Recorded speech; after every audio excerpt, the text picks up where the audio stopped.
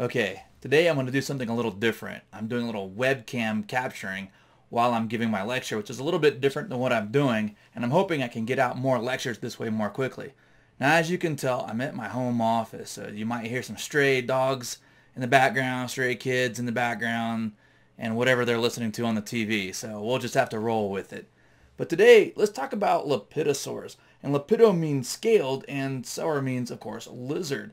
And Lepidosaurs are a pretty amazing group, and they include snakes and lizards and this really cool animal off of New Zealand called the Tuatara. It's a rhynchocephala that had its heyday back in the Mesozoic. This just goes to show a sauropsid phylogeny. Remember, all reptiles are sauropsida, which also include the dinosaurs and birds as well. As you can tell, the Lepidosaurs are a sister group to the Archosaurs. Okay, and like I said, the Lepidosaurs include the snakes and the lizards as squamates, and this really cool thing, the Tuatara, as a rhynchocephala. So what makes Lepidosaurs unique? Well, first of all, they have scales, and these scales are keratinized structures of the epidermis. And if you've ever seen a snake shed, they often shed their skin all at once, including all their scales. And then lizards are a little bit more patchy. And what we're showing here is a Scaloporus on the left. This is from southwestern New Mexico, and actually it has this little dewlap out. It's kind of cool how you can see that. And then of course on the right side is a gecko, and that gecko is from Africa. And interestingly, I snapped this photo. I couldn't believe I got it. But geckos don't have eyelids. What they have is a hard covering over their eye, and they use their tongue to go out and clean like basically the window into their eye. Another characteristic of Lepidosaurs are, of course, they have internal reproduction like all other amniotes. But lizards have something a little bit different. They have what is called a hemipene. And you can see on the lizard here on your right, it's got a little fork on the penis. And that way, the male can mount the female on either side of her tail. Another thing is that an ancestral condition of the Lepidosaurs is that, at least ancestrally, they could lose their tails. And they actually have these fracture plates where lizards can lose their tails. And this is another Scaloporus from southwestern New Mexico. And you can see that it's clearly lost its tail, and they can grow it back about one time. And then other squamates kind of lost the ability to lose their tail like snakes. So let's talk about this first clade of Lepidosaurs. Like I said, there's two major clades. We got the squamates and we got the rhynchocephala. And the rhynchocephala are an ancient lineage going back over 240 million years. And today, they are only represented by one species, the Tuatara. And this is the Tuatara. Like I said, these things superficially resemble lizards, but as an early amnio, most things look like modern day lizards on the outside, but they have some really cool things about them that are different. First of all, one of the reasons why these guys are different is, well, let me show you. Look at that jawbone. Okay, you see the double row? Unlike you and I, we're thecodonts, which is what a lot of archosaurs are. The teeth are set into the socket, or the teeth are actually set into the skin. But these guys, look at that upper jaw. There's two rows of teeth. They're used for grinding and chewing. So mammals are basically the only thing that masticate, except for some of these rhynchocephala. They also live a long time compared to lizards. They live 10 to 20 years, and that's the time it takes to reach maturity. And they also have a third eye. Now, they're not the only Lepidosaur to have a third eye, but this one comes with a complete retina and a lens. Now, it doesn't really form an image after they grow very old, but what it can do is it is very good at detecting light, so they can use that to judge the time of day. One of the interesting things about the Tuatara is that they're found around New Zealand and some islands off of New Zealand, and that's really important, because New Zealand is a continental fragment that's been floating out in the ocean for 100 million years or so, a very long time. And as a result, it's been very isolated from the rest of the world. And that isolation is one of the reasons why these Tuataras have managed to survive for 65.5 million years after the rest of the dinosaurs went extinct. Unfortunately, in modern times, they become highly threatened to habitat loss, and they're threatened to extinction from invasive rats. These islands never had rats. And in fact, New Zealand, the only mammal that ever made it there were bats because they could fly. But with humans everywhere, we've brought our rats and our cats and our dogs and our goats and our pigs.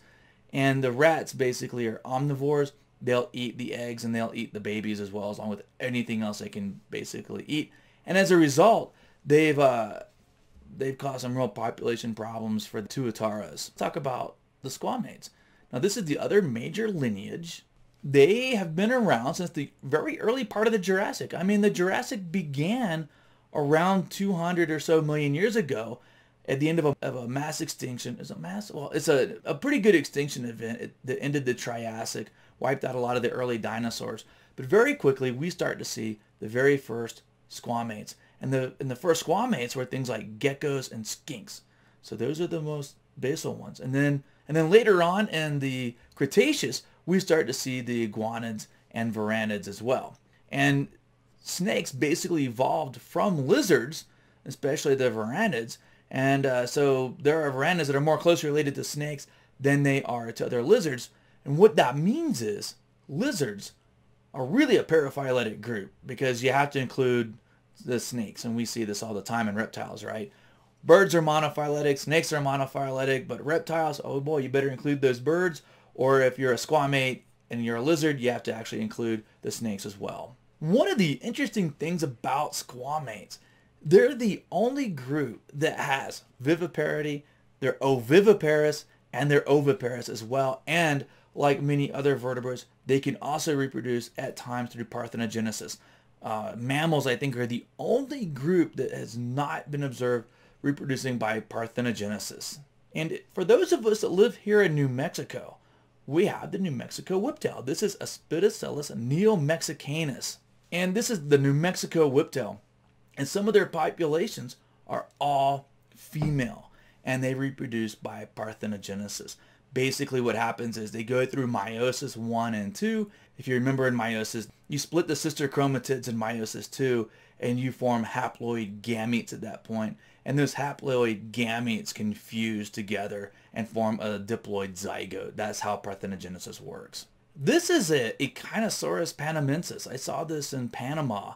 And this particular family of lizards, the Gymnothalidae, they are all oviparous, which means they all lay eggs.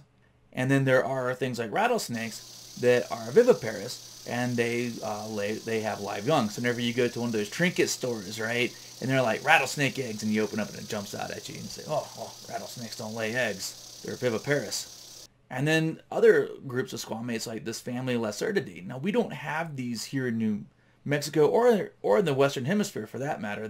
They're old world. They're found throughout Africa and Europe, but they reproduce by parthenogenesis. Some groups are also viviparous, which means they give live birth, and others are oviparous, meaning they lay their eggs.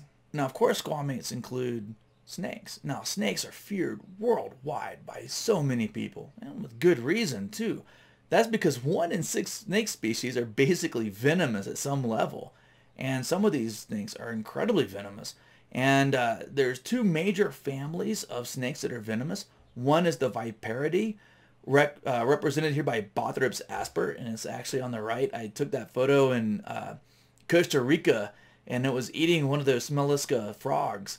Yeah, pretty crazy. I was pretty excited to get that picture. And on the left is the Acanthopus prolongus from, they're originally from Australia, and they're in a Lapid, and the Lapidae being the other major family of venomous snakes. They include coral snakes and cobras, and these adders as well. And this was behind a glass cage. I didn't take this one out in the wild. But the Bothrops asper was a wild picture. So here's a brief overview of our squamates. You know, there are like 10,000 species of lizards, and in fact, people at the University of New Mexico, including Steve Poe's lab, are continually describing new species, especially of anolis lizards. And squamates are monophyletic as well. So the smallest squamate is this little dwarf gecko. And you can find these things in the Dominican Republic and the Virgin Islands and Puerto Rico. But this is the smallest one. This thing is about, well, there's a dime. You get the idea. That's an adult right there. Now, we always like to know the largest ones too. So, of course, the largest lizard is the Komodo dragon. These are varanids. And these Komodo dragons grow up to 10 feet long and up to 350 pounds. But they are not the longest of the squamates. The longest ones are these pythons. And when you look up snake records, they're all over the place, right? Oh, I saw a snake 30 feet long. I saw a rattlesnake, 10 feet long. Yeah, right. However, a lot of them do get up to over 12, 15 feet long. Some of the records are clearly at 17 feet long. And I think this reticulated python, 22 feet long and about 130 pounds. And of course, anacondas can get up to that long and weigh about twice as much. So when it comes to the snakes, anacondas are thick. Now, they pale in comparison to one group of marine reptiles called the Mosasaurs. And if you saw the last, what was it, the last Jurassic World movie with Chris Pratt, and this giant thing jumped up and snagged the great white, that was a Mosasaur. They're actually a squamate. They're related to the varanids. The largest ones were over 55 feet or 56 feet long, so they dwarfed any reptile alive today, including, I mean, any reptile today.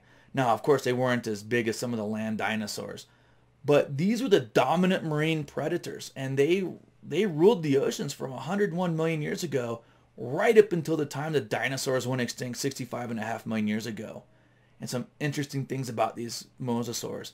They gave live birth because, remember, amniotes cannot lay eggs in water. They don't have a larval stage, so they can't lay eggs in water. They either have to return to land and lay an egg on land like the sea turtles do, or like these guys, they were viviparous.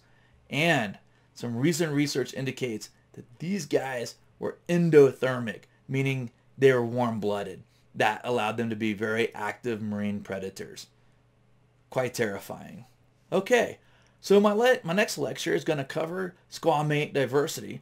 And like I said, this slide has about 9,000 species. I've seen a range between 8 and 10,000 species. Like I said, we're constantly describing new species all the time. So stay tuned for my next video lecture where I'll discuss more about the diversity of squamates. All right, until then, stay safe.